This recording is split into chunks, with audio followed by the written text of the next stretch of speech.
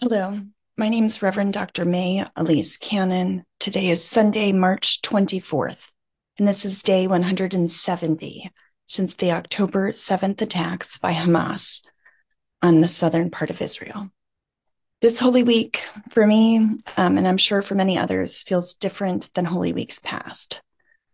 I feel in many ways more connected to my own church community, my family, people who are close to me, the Christian community that I do life with. And I feel incredibly grateful for those who are standing alongside in solidarity with those who I work with at Churches for Middle East Peace, our partners and members in person or online.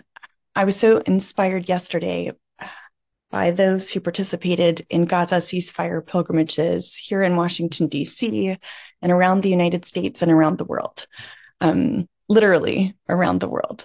And I know that there are people right now pilgrimaging and walking. I call it embodiment prayer, where we're using our minds and our hearts and our bodies.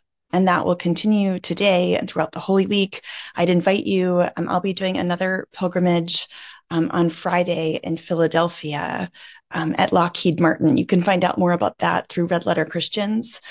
And today is a sacred day. Today is Palm Sunday, marking Jesus's triumphal entry into Jerusalem. And I've often felt, especially when I lived in Jerusalem, that it was a place that was sacred in so many ways. Less so the buildings per se, but something about the ancientness of the place, that those verses that talk about if the stones did not cry out, or if the people did not cry out to worship him, the stones would cry out.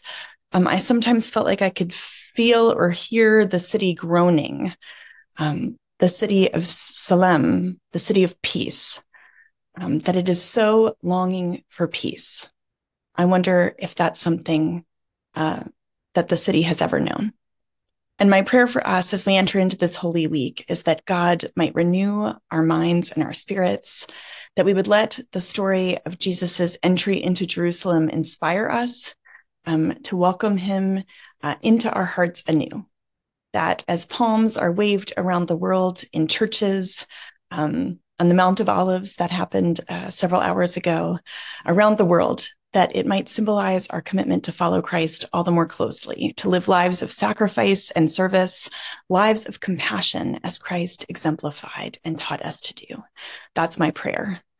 A verse for us today from John chapter 12, verse 13. So they took branches of palm trees and they went out to meet him, crying out, Hosanna.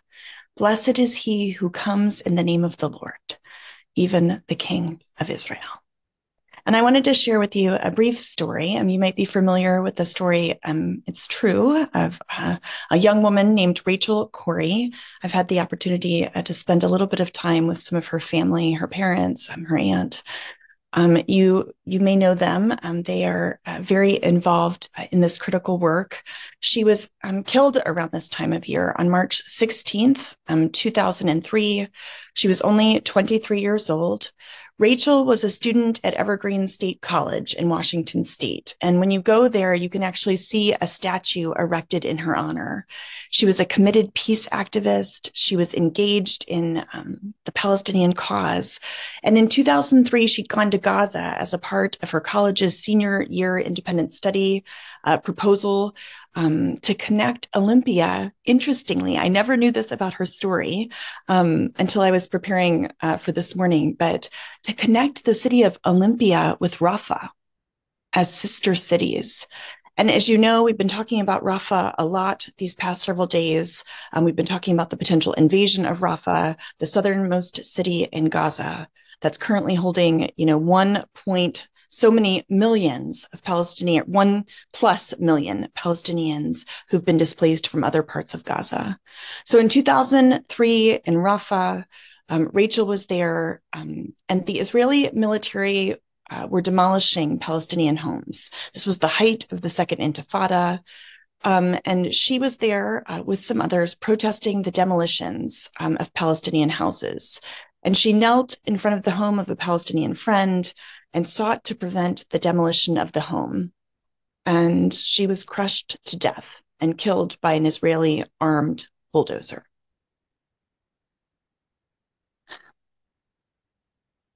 Countless of Palestinians have lost their lives in that way or in similar ways, killed in the same way as Rachel. And we remember them and we remember her. She was courageous. And Rachel's death is an example of international solidarity and concern.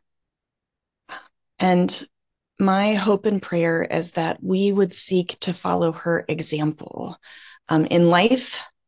And if God calls us to it, those verses that talk about the greatest gift one might give, might we be obedient even unto death. We seek to do so today. My hope and prayer is that God would give us such moral courage that as we enter into the Holy Week, I pray that God would grant us the grace to be so courageous. Today, I wanted to let you know we launched this week Holy Week with Gaza. You'll see all over our social media at Churches for Middle East Peace. We launched this in partnership with Sabeel, the Liberation Theology Center in Jerusalem, Christ at the Checkpoint, Bethlehem Bible College, Freedom Road, Gaza Ceasefire Pilgrimages, the Network of Evangelicals for the Middle East, and Telos. All of us came together this Holy Week and launched Holy Week with Gaza. And throughout the week on social media, we'll be sharing devotions and reflections from each of our groups that will be released each day. And so we invite you to join us in those reflections. And then the week will culminate with a Holy Saturday service, Saturday at 3:00 Eastern Standard Time. And you can find all that information online and on social media. But, this Holy Saturday, my hope and prayer is that we would allow Christ to move us to enter in, whatever it is that he calls us to do, and that we would be so inspired by the stories of those like Rachel. May her memory be a blessing. That's my hope and my prayer. So let me pray for us as we close our time together. Lord Jesus, bless our efforts to embody a faith that heals rather than harms, that unites rather than divides. Help us to be bearers of peace and advocates for justice, that we might be instruments of your unconditional love in a world that is desperate and yearning for reconciliation. In solidarity with all who are suffering, with all who have experienced loss, with all who are oppressed. May we stand in solidarity with those who are in Gaza, continuing to call daily for a comprehensive ceasefire, standing alongside of our Palestinian brothers and sisters, all who suffer from the yoke of oppression. May we commit ourselves to the work of liberation, not just in words, but also in deeds. May we stand alongside of all who advocate for human rights and equality and justice, Palestinians and Israelis, and all in the world. May our actions reflect the teaching of the prophets who spoke truth to power and championed the cause of the oppressed. In the name of the Father and the Son and the Holy Spirit. Amen.